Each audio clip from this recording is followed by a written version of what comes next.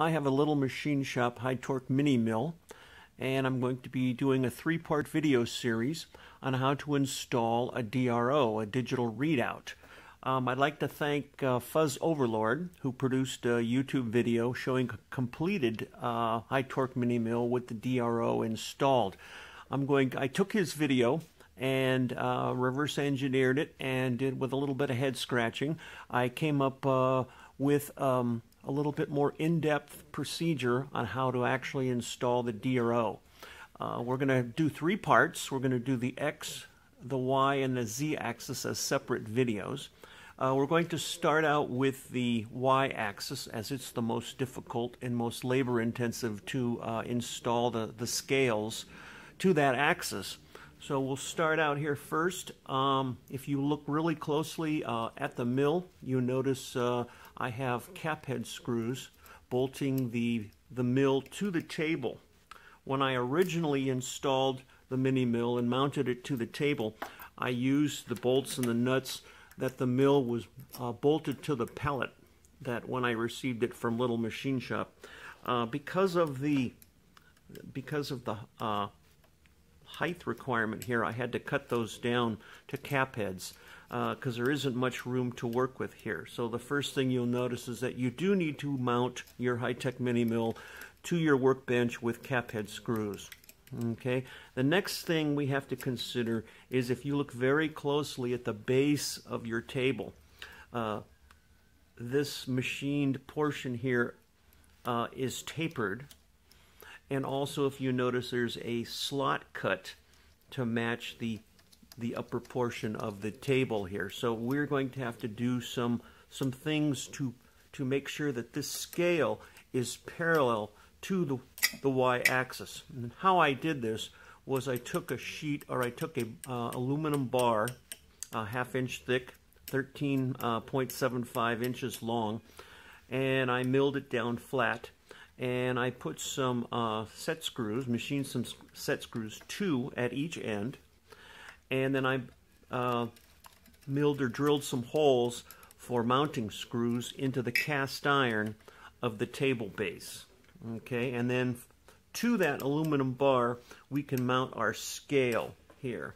So the set screws, of course, are to allow us to adjust the scale to be perpendicular to the axis, because when you slide the axis along, or the Y-axis table along the axis of the scale, it has to be perpendicular and it has to be really level.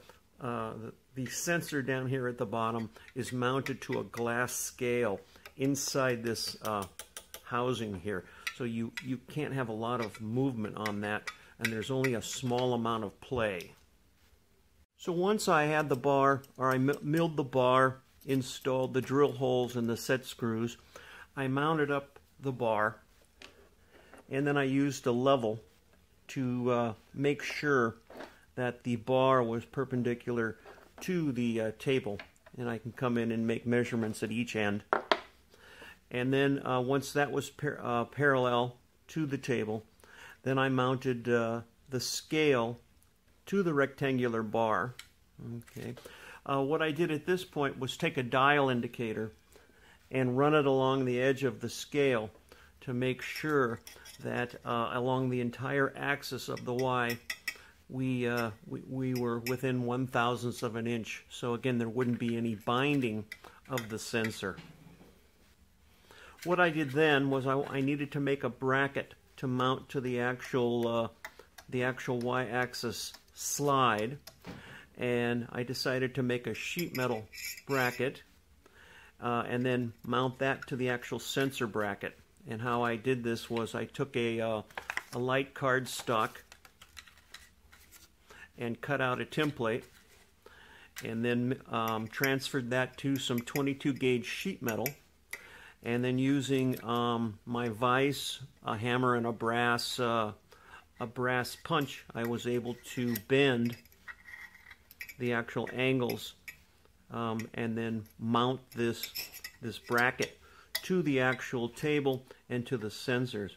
One thing we have to be very careful of is the x-axis gibs run along, or actually, I'm sorry, the y-axis gibs run along here. So when you drill your mounting holes into the actual table, you have to make sure you don't drill too deep so that you'll hit the gibs. So what I did was I actually used, to get the proper height, I used 2 pennies on each side to lay this out, to get this tab up high enough so I could clear the gibs. And I drilled 3/8" holes.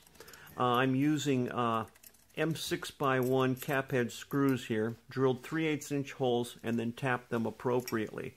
The actual holes in the bottom of the sensor are M5, so I mounted those, and the bolts came with the installation kit that I received.